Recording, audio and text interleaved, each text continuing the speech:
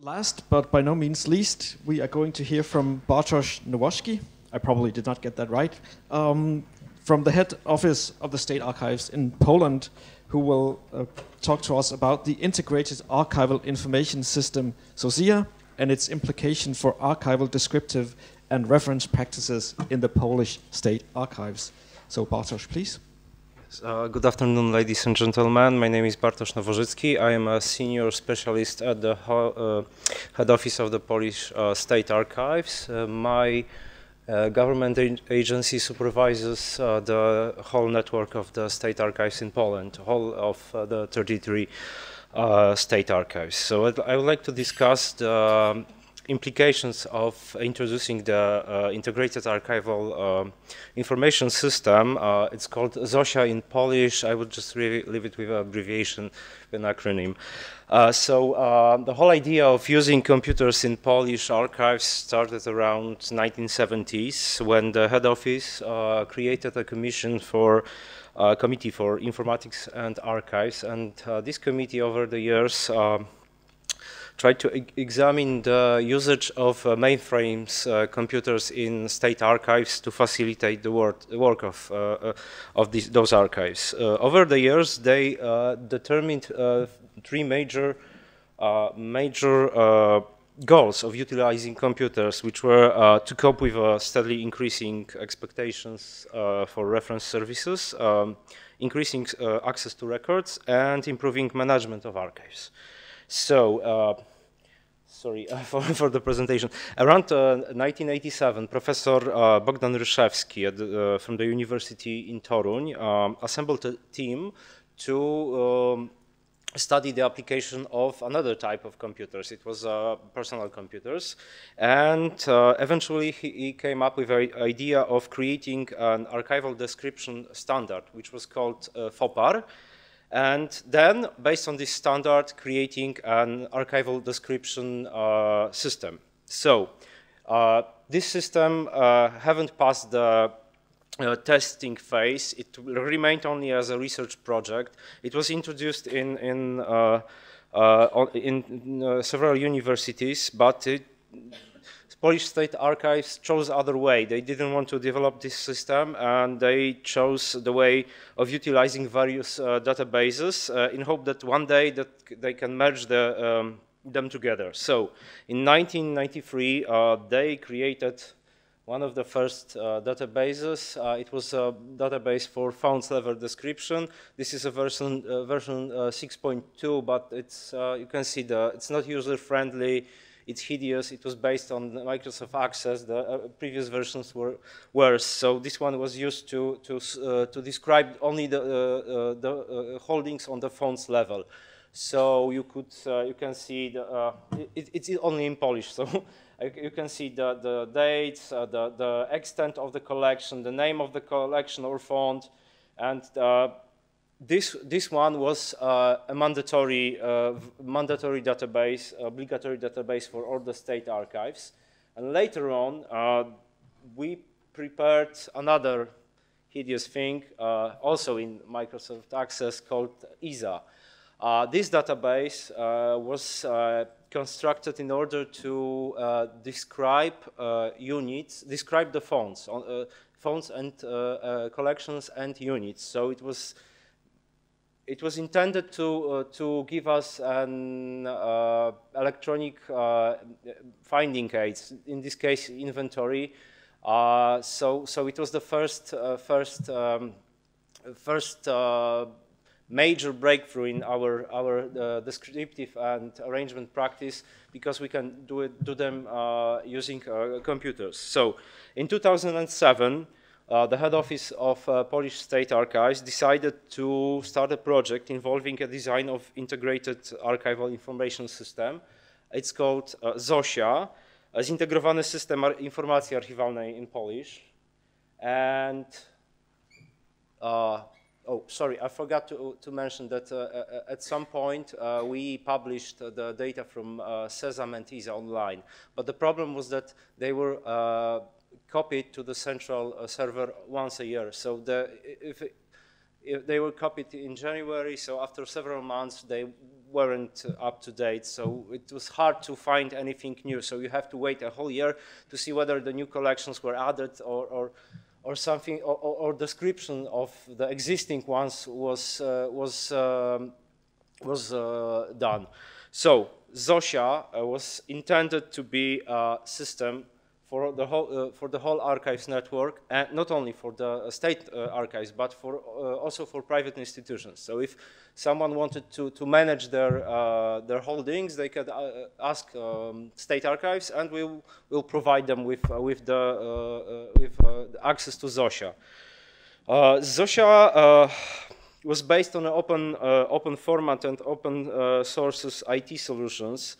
It was meant to be a software independent, user-friendly, cost-efficient, and requiring non-expensive IT infrastructure system. The final version was 1.0 was introduced in 2010, but in the meantime, in November of 2008, ZoSIA was there was interface, online interface for ZoSIA created. I will show you later this interface, which was it was interface for users, and over the next few years there was a functionality added to this interface, allowing us to put a digitalized copies of the records. So if something was digitalized, user can see this using Szukaj w archiwach, search archives. So ZoSIA was intended to be not only a descriptive tool, the tool that facilitates description of our fonts and collections, but also a tool that will help us manage the holdings. It has one of the main parts of this system is it replaces the older registries. It can manage acquisition, withdrawals, so it helps us to manage the whole holdings and to give us an idea what do we have, where something was transferred, and how many records we have. We can prepare various reports based on the search engine, which is the third main part of this system. So it enables us to prepare a multi-level description, and it's always up to date because every data that it's input in the system is visible to other users. The data are stored in the National Digital Archives in Warsaw on their server.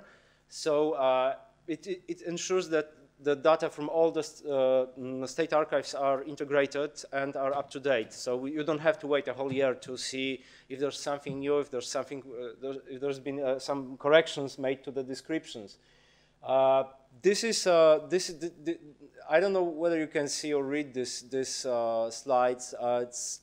I wanted to show you how ZoSIA looks from the point of view of the archivist. Here you have, for example, here you have a description of the font. It's a Ministry of Internal Affairs in Warsaw, pre-war ministry, and here you have additional information about this font. You can see, you can even describe objects. You can upload the digital copies of the objects and describe them whatever, using the fixed set of data. And here's the online search engine.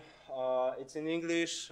You can search through the whole structure of the holdings and even use filters. We are planning to introduce a new version with a more user-friendly interface.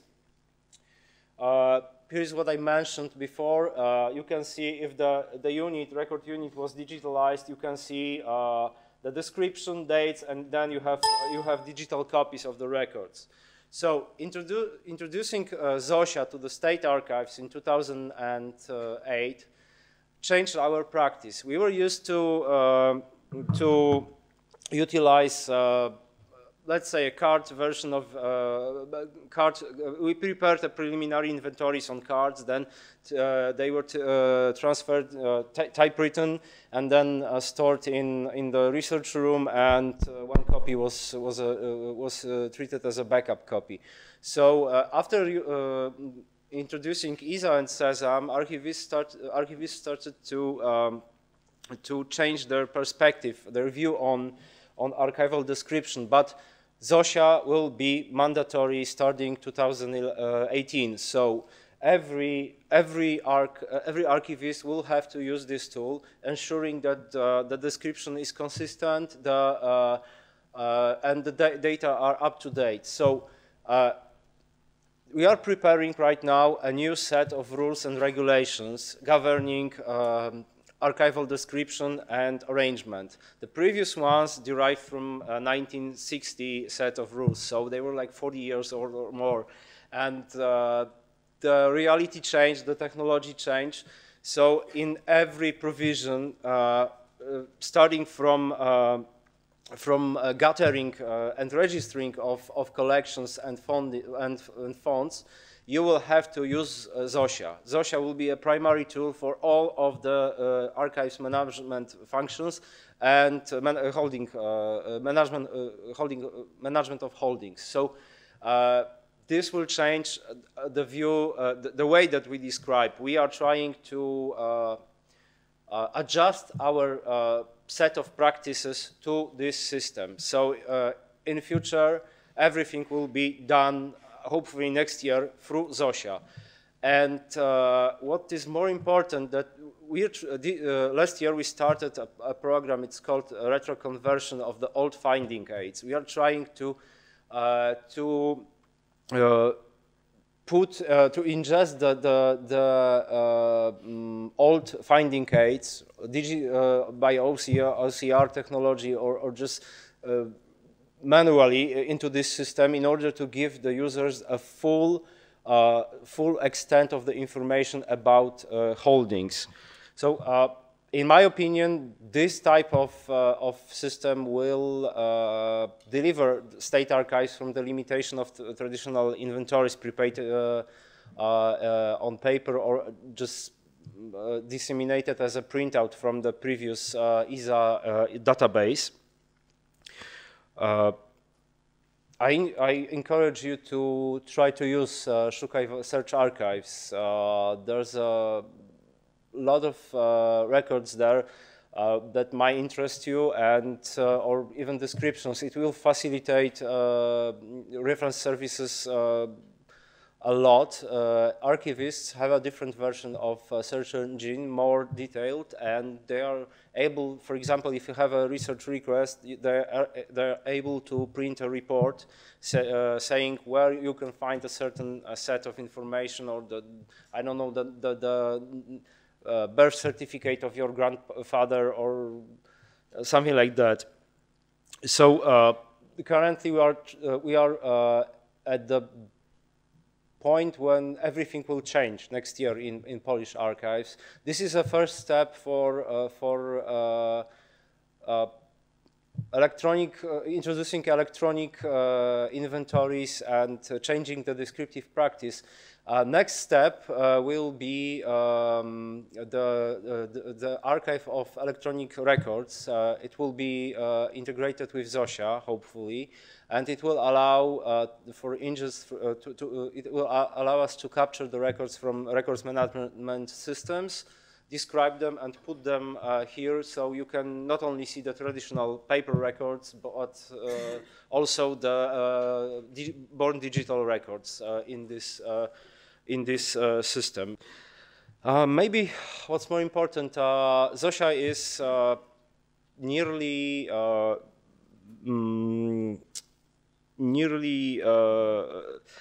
sorry.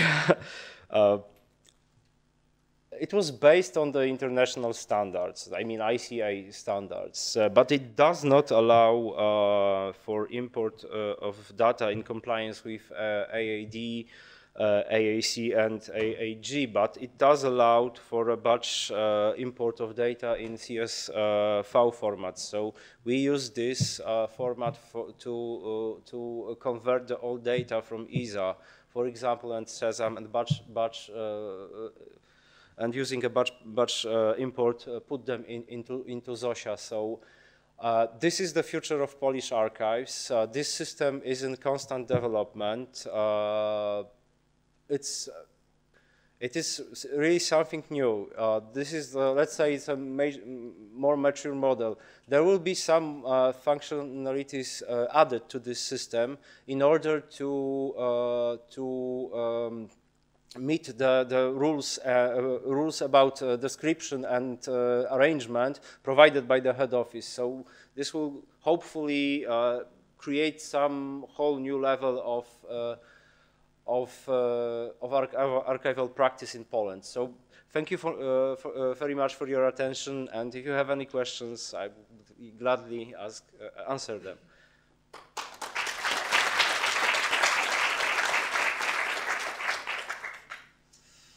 Thank you, Bartosz. Since you didn't use all your minutes, I will actually allow questions. Yeah.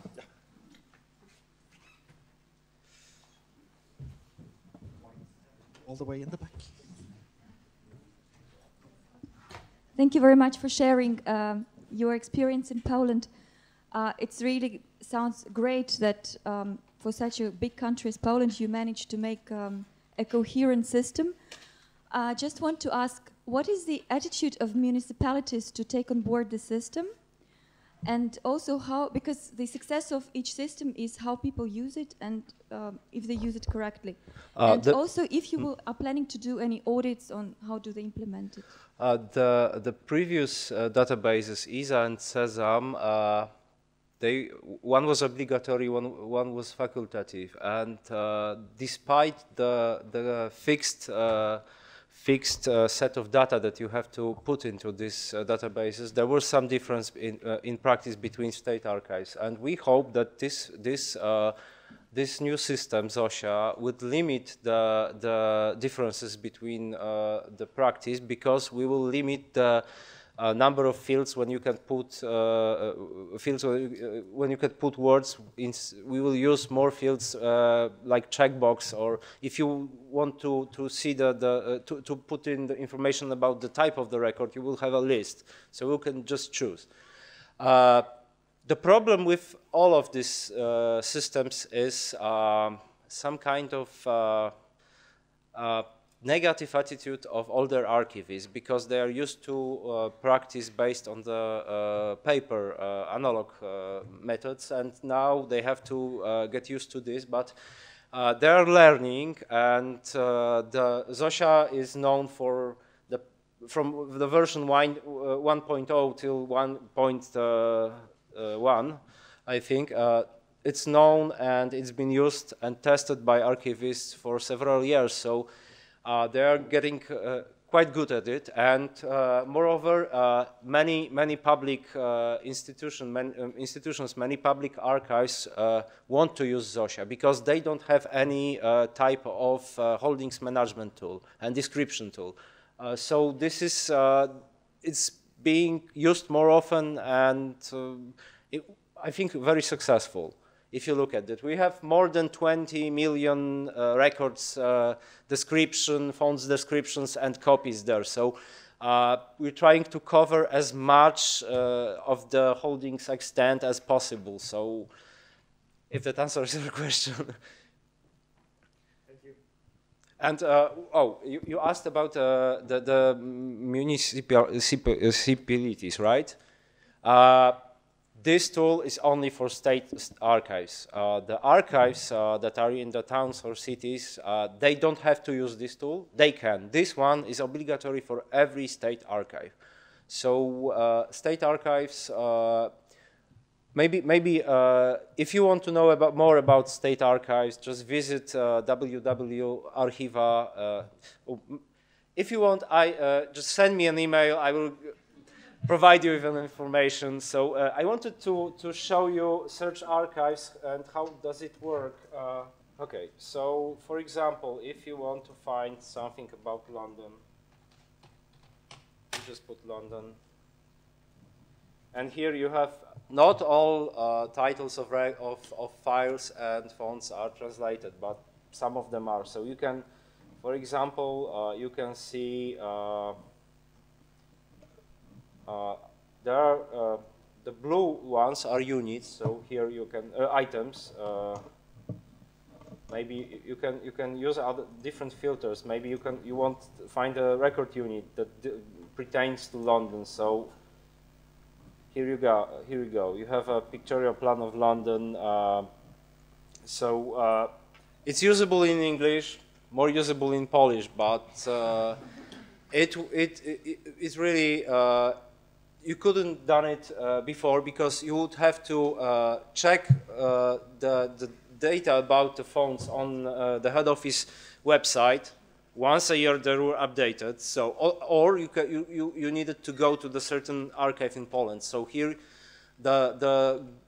you have all the integrated data, and it's over the years it will expand to cover as much as possible. I don't know when we will reach 100%, but it's a starting point. I mean, 20 millions. It's at least good for a start. So, thank you again for your attention and. Thank you.